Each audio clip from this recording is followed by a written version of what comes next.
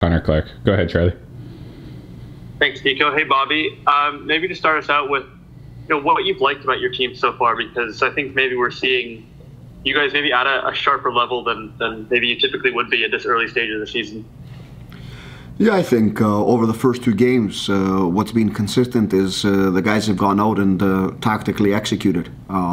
Maybe not 100% towards our liking, but a lot of what we've created, a lot of what we've done has come from, what we've worked on in training.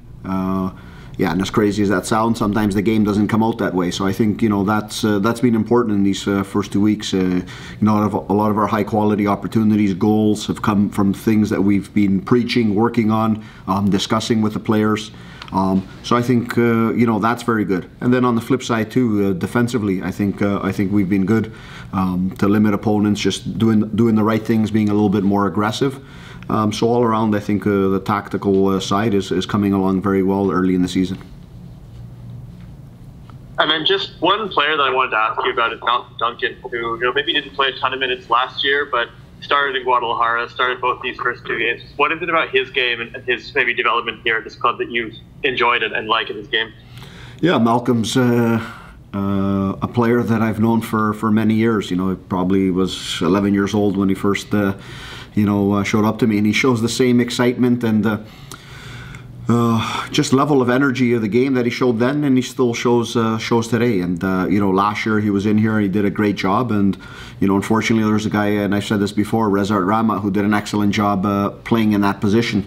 But we have full confidence in him, and that's what we're seeing in these first matches, including Champions Cup in the first few matches of the season. He's excellent. He brings an excellent awareness of the game. Just an energy level that is needed for a defender because he loves to defend. Like I've said on occasion about another one of our guys back there in Malik, and he really enjoys that component of the game, and then he can get forward for us. Good, tidy on the ball, makes things tick and allows things to move, and it's been very good with him on the right side and Daniel Parra on the left side. Great, thank you, Bobby. Next we'll go to David Parks. Go ahead, David. Thanks, Nico. Hello, Coach. I hope you're well. I want to start off by wishing you a happy belated birthday. I saw on Twitter earlier this week it was your birthday, so happy belated. I hope you enjoyed the day. I want to start by asking about Valour because, there's a lot of stuff online believing, this club is just going to finish bottom of the league again. And, obviously losing their first two games the way they did, people are starting to think that even more. But I'm going to ask, what qualities have you seen from the club in the first two matches that you feel could give Forge problems tomorrow? Yeah, first and foremost, what I've learned in the first 5 years of this league, it's not necessarily what you're doing in the first 2-3 games of the season that'll dictate the rest of the season. It's consistency. I think Valour, to be honest, is played a lot better than the results have shown for them. They've been very aggressive in their matches, probably a little bit unlucky in certain phases of the game. This is a team that I think has changed some things tactically in their game, and I think we could see that from watching the first two matches. A lot more aggressive, higher up on the pitch as a group, and I think that can pose problems to opponents. It's early in the year, and obviously they're probably not happy with having two losses. But in this league, the one thing I know is that changes quickly. And on the flip side for us, we've always had very good games and tough games against Valour. So, take standings aside in the first 2 weeks, it means absolutely nothing to us. We need to go out there and, continue on the path that I just replied to Charlie about, and making sure that, we recognize tactically where, we can exploit the opponent in this game by being good on the ball, keeping a very good tempo to the match. And if we do that, more often than not, good things come to us. Absolutely. And to follow up, of course, if I'm not mistaken, Forge started with both their first two league games this season with the same starting 11.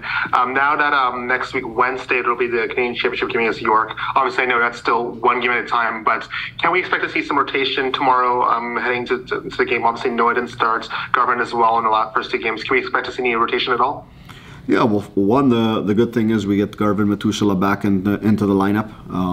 Into the 18, so that's a very positive thing because this guy is an excellent defender. He's an excellent ball-playing center back that gives us a different dimension of how we want to play.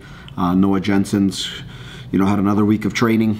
Back obviously a few minutes last week against York, so he's a lot better and a lot more prepared. And it's it's something we discuss in this final day. We don't come to conclusions even on the final day before the game on who's starting. But the most important thing is to keep a good rhythm in the team. I think that's the biggest thing. It's you can't look ahead at different games, and if there's a congested schedule, we've got players, we've got depth to be able to play in these. So that's something we got to find a good balance in. Absolutely. If I can very quickly sneak in one more, with how some of the players have been playing the first 2 weeks off the charts, of course, we've spoken about Tristan already, that'd be, of course, Benny. Does it make it difficult for you to make changes to the starting 11 just with how well these players are playing at this moment?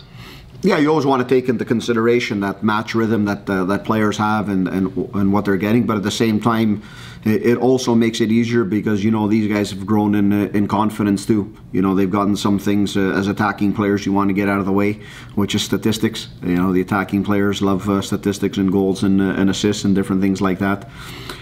So you can look at it two ways. You got to balance it, and right now we're playing some good football.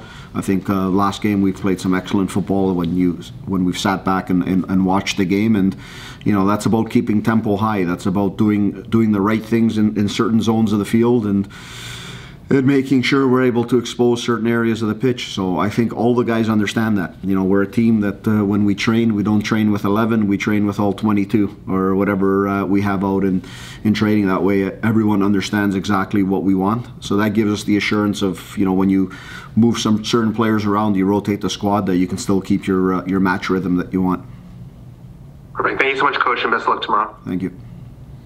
Thanks, David. Next question goes over to Kevin Anderson. Go ahead, Kevin. Hey, Coach. You touched on this a little bit already, but Valour has been a bit of a thorn in the side for Forge. Despite being like a wooden spoon team last year, they always play you tight, really tight. Is this a case of taking them lightly, or is it more of a styles makes fights kind of thing? Yeah, I think it's both in sport. One, we've seen Valour play a lot of times in lower blocks against us, but it's also sometimes a concentration level of a team, and that's where we need to be better as a group. And be more consistent in these types of games, because like I said earlier, this is a team that's played some good football, some aggressive football over the first 2 weeks. So there's nothing to take lightly here. We're 2 weeks in. We're not 20 weeks in. That we can take conclusions from anything, from Forge, from Valour, any team in this league. So that's always the important message for us early in the season. Yeah, and we need to have that in mind and going out to being able to put in a very good performance. And on the flip side, it's we've had some struggles out in Winnipeg, and that it's not IG Field anymore. I can't remember the new name, but I also hear they got some new turf.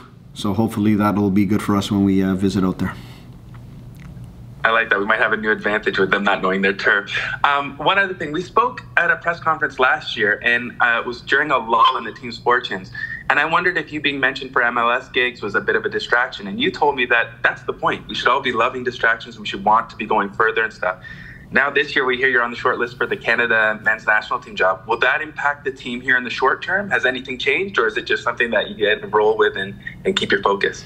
Yeah, I think it's the beauty and the evolution of the game. The more people write, the more things get out there about players, coaches.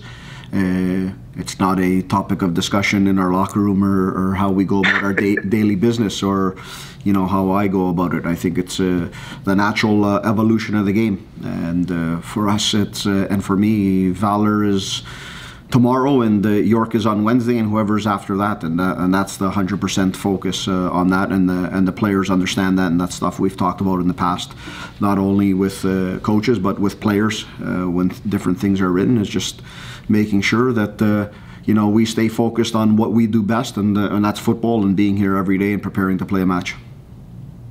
Thanks a lot for answering all the questions there, Coach. Good luck. Thank you.